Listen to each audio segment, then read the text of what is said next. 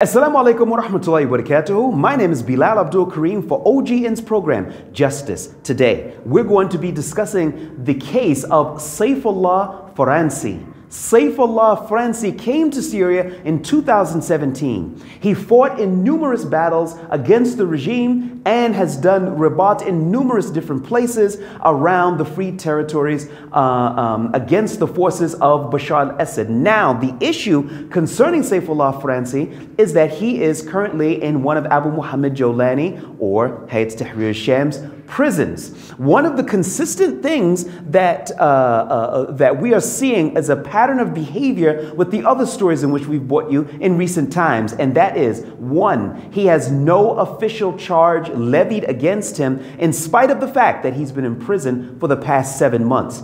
Two, he has had no access to a lawyer, no representation, no opportunity to defend himself judicially.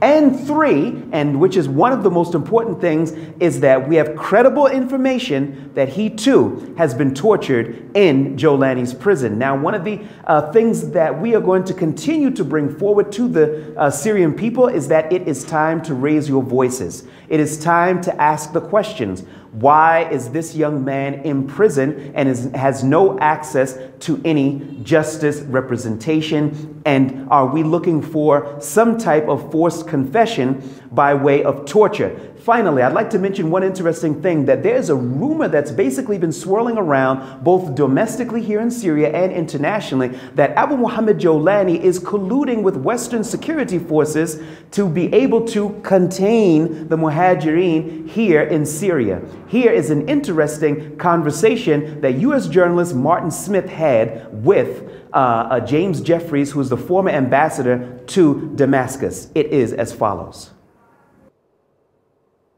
Martin Smith. During the Trump years, Jolani reached out to Ambassador Jeffrey through intermediaries. Were you receiving messages from Hayat Tahrir al-Sham? James Jeffrey. Yes. Martin Smith. What were those messages? James Jeffrey. Basically, we want to be your friend. We're not terrorists. We're just fighting Assad.